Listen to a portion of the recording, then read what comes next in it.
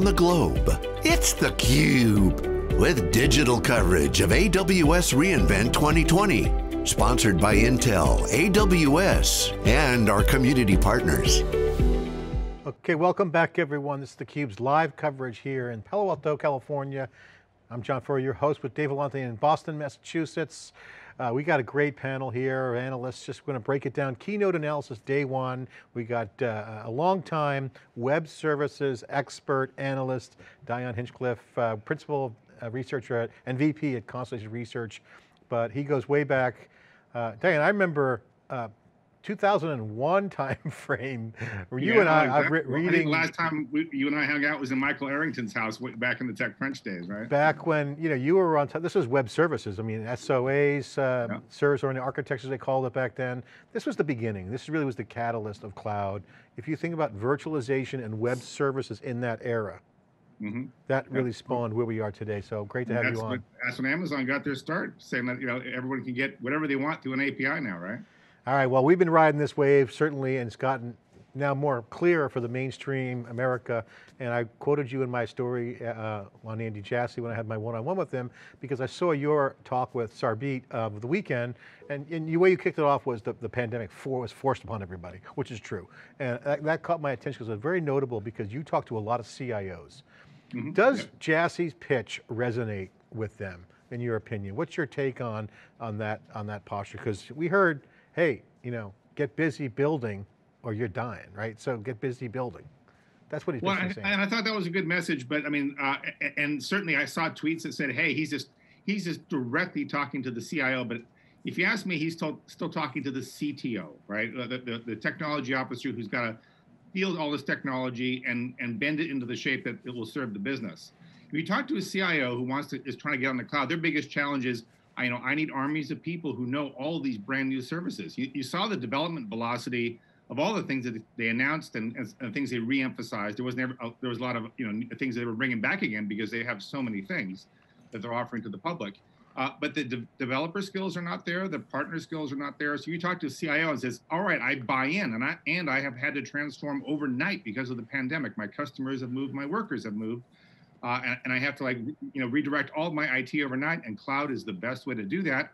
Where's all the skills for the training programs, the partner programs that allow me to get access to large amounts of talent? Those are the types of things that the CIO is concerned about from an operational perspective. We didn't hear anything about like a Salesforce type trailhead where we're going to democratize cloud skills to the very far ends of your organization. Yeah, and they're just kind of scratching the surface. They did mention that, Fargate's a way to get into serverless. I mean, this is ultimately the challenge, Dave, and Dion. Diana, get your thoughts on this, because I was talking to a big time CTO and a big time CISO, and the perspectives were interesting. And here's what I want you to react to. The C-level say, everything's got to be a service, otherwise we're going to be extinct. Okay, that's true, I buy that narrative. Okay, make it as a service, why not use it? And then they go to the CTO and they say, implement. They go, well, it's not that easy.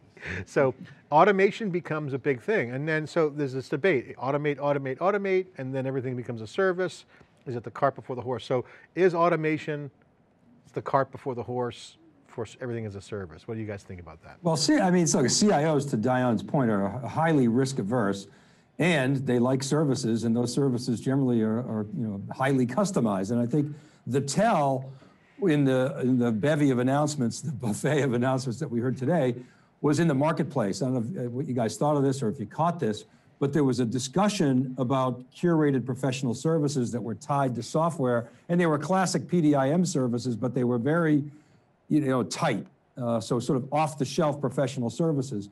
And that's kind of how Amazon plays it. And they were designed to be either self-serve, and to Dion's point, the skill sets aren't necessarily there, or third parties, not directly from Amazon. So that's a gap that Amazon's got to close. I mean, you talk about all the time with outposts, installations, going on-prem, who's going to support and service those things.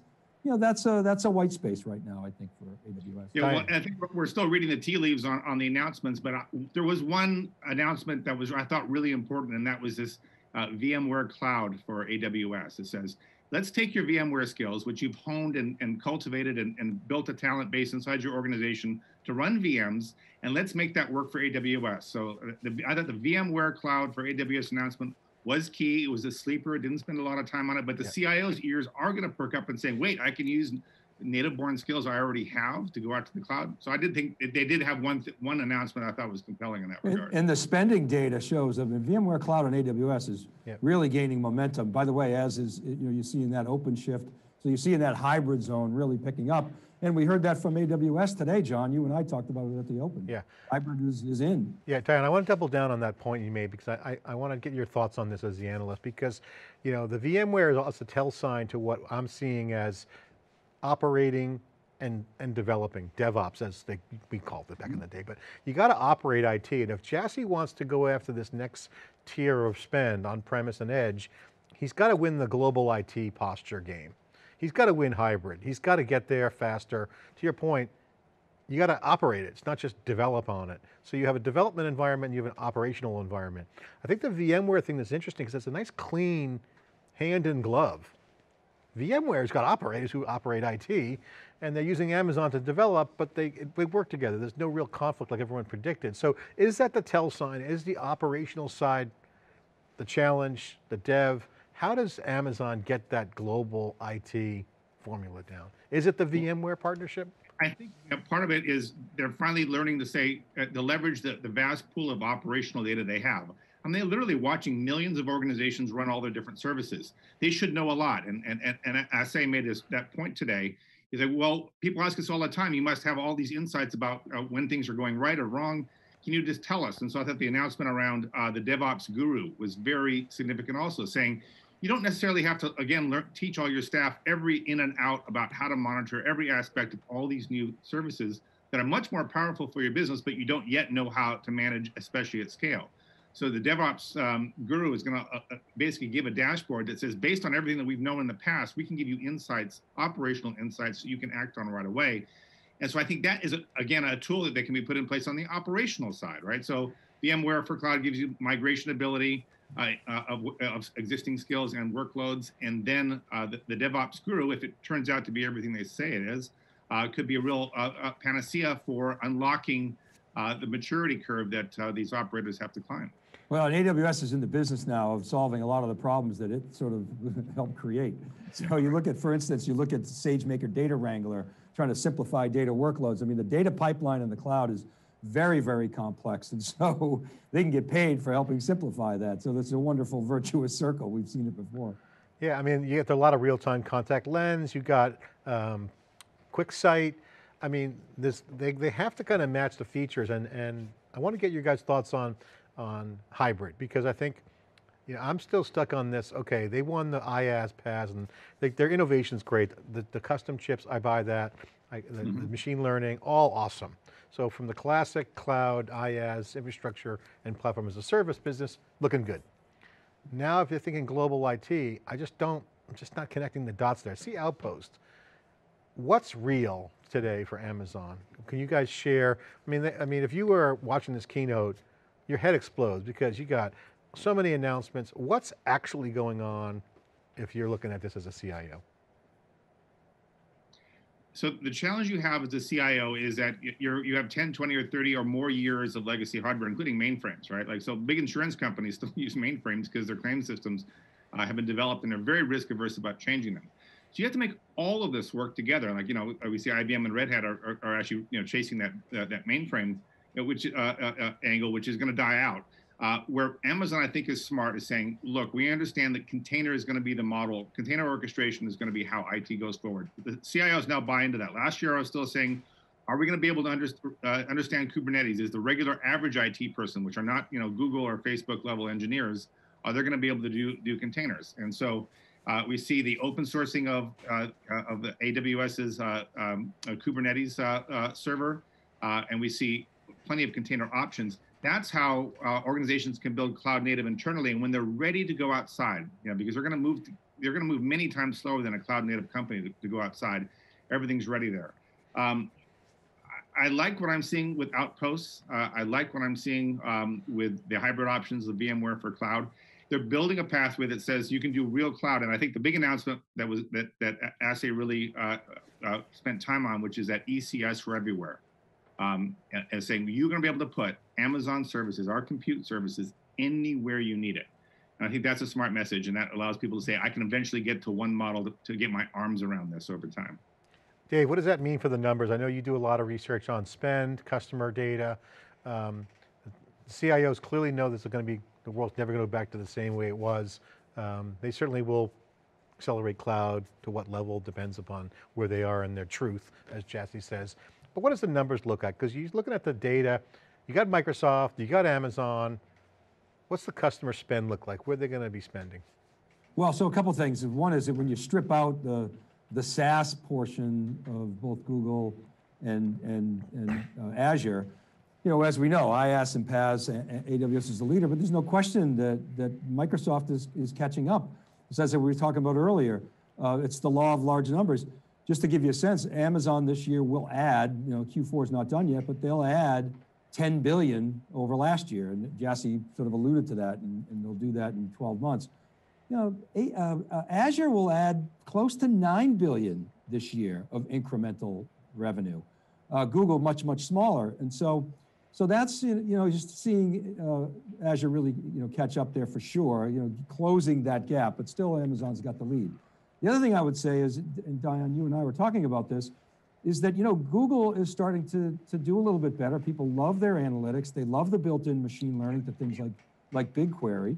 And, you know, even though they're much, much smaller, they're another hedge. People don't necessarily want to go to Microsoft unless they're a Microsoft shop. Google gives them that alternative. And that's been a bit of a tailwind for Google. Although I would say, again, looking at the numbers, if I look back at where Azure and AWS were at this point, in you know, where Google is with a few $1 billion in cloud, the growth rates, I'd like to see Google growing a little faster. Maybe there's a COVID factor there. Diane, I want to get your thoughts on this transition, Microsoft, Oracle competition. Jassy knows he's got to deal with the elite sales forces out there, Oracle and Microsoft. Microsoft used to be the innovator. They had the phrase embrace and extend back in the day. Now Amazon's embracing and extending. But they got to go through Oracle and Microsoft if they want to win the enterprise on-premise business and everybody else. So welcome to the party, Amazon. What's your take on them versus Microsoft, calling them out on SQL Server, licensing practices, almost throwing them under the bus big time?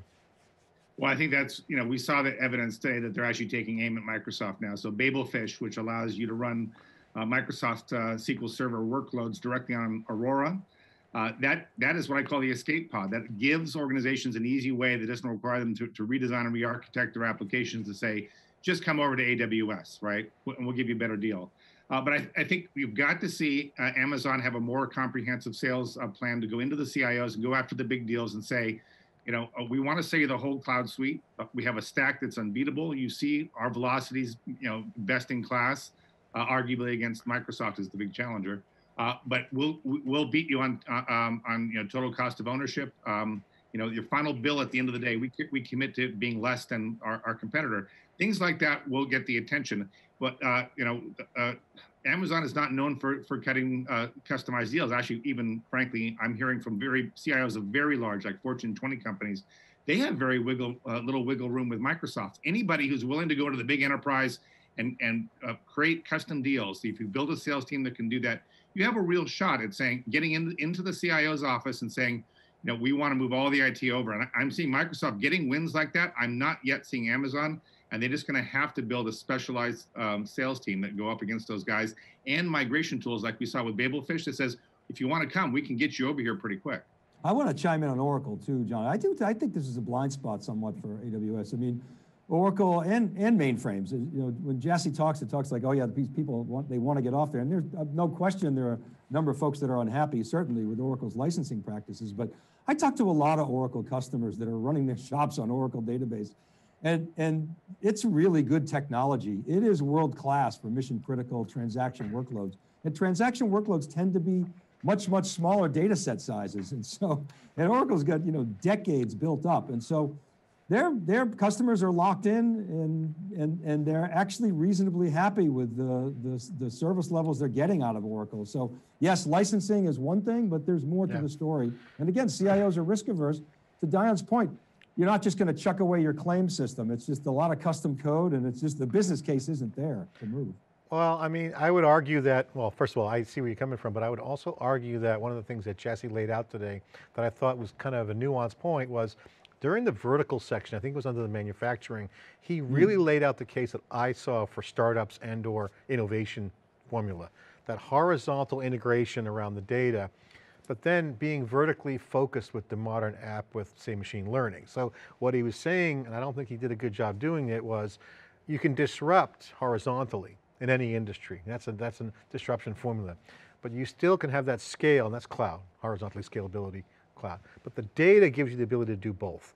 I think bringing data together across multiple silos is critical, but having that machine learning in the vertical is a way you can differentiate. So horizontally scalable, but vertical specialization for the modern app, I think is a killer formula. And I think that's a really strong point, John. And you're seeing it in industries like, for instance, Amazon getting into grocery, and that's a data play. But I do like to follow up on your point, the contact center solutions. I like the solutions play there, and some of the stuff they're doing at the edge with IoT, the equipment optimization, the predictive maintenance.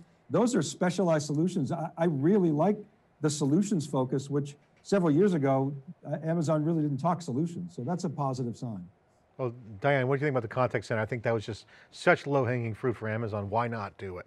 You got the cloud scale, you got the Alexa knowledge, got machine learning. Alexa gives them that natural language processing maturity to allow them to actually monitor that, that contact lens real time, allows supervisors to intervene in conversations before they go completely south, right? So they're allowing people to get inside decision windows they couldn't before. And I think that's a really important capability. And that's the challenge with analytics in general, is that it generates far more insights than people know how to deal with. And it's solutions like contact lens real time that says, let's make these insights actionable before it's broken. Let's give you the data to go and fix it before it even finishes breaking. And this is the whole predictive model is very powerful. All right, guys, we've got 4 minutes left. I want to segue and finish up with what was said in the keynote that was a tell sign that gives us some direction of where the dots will connect in the future. There's a lot of stuff that was talked about that was, follow on, that was meat on the bone from previous announcements. Where did Jassy lay out what I would call the directional shift? Did you see anything particular that you said, okay, that is solid? I mean, the zones is one I could see what clearly is an edge piece. Where did you guys see some really good directional signaling from Jassy in terms of where they really go? Dion will start. I felt like Jassy basically said, hey, we invented cloud. He didn't use these words. We invented cloud, and we're going to define what hybrid looks like. We're going to bring our cloud model to the edge, and the data center just happens to be another edge point. And I thought he laid down the gauntlet. I think it's a very powerful message. Dion, what do you think Jassy's been saying and that he laid out here? He laid out a very clear path to the edge. That the Amazon's marching to the edge. That's the next big frontier in the cloud. It isn't well defined, and that just like they defined cloud in the early days, if they don't get out there and be the definitive leader in that space, then they're going to be the follower. And I think so. We saw announcement after announcement around that, from the zones to the different options for outposts. And the 5G announcement, the wavelength, all of those things says we're going to go out to the very tippy edge, is what I heard, right out to your mobile devices, right out to the most obscure field applications imaginable. We're going to have an appliance, or we're going to have a service that lets you put Amazon everywhere. And so I think the overarching message was this, is AWS everywhere. It's going to go after 100% of IT eventually. And so you can move to that, this one-stop shop. We saw more discussions about multi-cloud, but it was interesting how they stayed away from that. And this is, I think, one area that they're going to continue to avoid. Yeah. So it was interesting to see. Hey, John, I think the edge is won by developers, and that's good news for Amazon and good news for Microsoft. Well, we'll see. The facilities is going to be good. For me, I think, guys, the big takeaway, you guys nailed 2 of them there, but I think another one was, I think he's trying to speak to this new generation in a very professorial way. He talked about Clay Christensen, was a professor at his business school at Harvard. We all know the book. But I think there was this posture of speaking to the younger generation. Like, hey, the old guy, that was running the mainframe or wherever, the old guy's there, you could take over and run this. So it's kind of like more of a leadership preach of preaching like, hey, it's okay to be cool and innovative. Right now's the time to get in cloud, and the people who are blocking you are either holding on to what they built or too afraid to shift. So I think, as we've seen through waves of innovation, you always have those people, who are going to stop that innovation. So it was very interesting. You mentioned that with serverless too, it's the next generation compute. So he had that kind of posture. Interesting point. Just very, very preachy. Very. And I think he's talking to a group of people who also went through through 2020, and they might be very risk averse and not bold anymore. And so, I think that may have helped address that as well. All right, gentlemen, great stuff. Final word in a nutshell, keynote, what'd you think about it in general? What was the takeaway? I think we saw the continued product development intensity that Amazon's going to use to try and thrash the competition. The big vision, the real focus on developers first, and I think IT and CIOs second. I think before you said they didn't really think about them too much at all, but now it's a close second. And I really liked what I saw, and I think it's the right move. I'd like to see more on hybrid and cloud migration than we saw though. All right, I'd leave it there. Dion, thanks for coming on for this guest analyst segment. Appreciate you jumping in. CUBE Live, thank you. Thanks guys, I appreciate it. All right, we're theCUBE Virtual. I'm your host, John Furrier, Dave Vellante, here covering AWS Live, covering the keynote in real time. Stay more for more coverage after this break.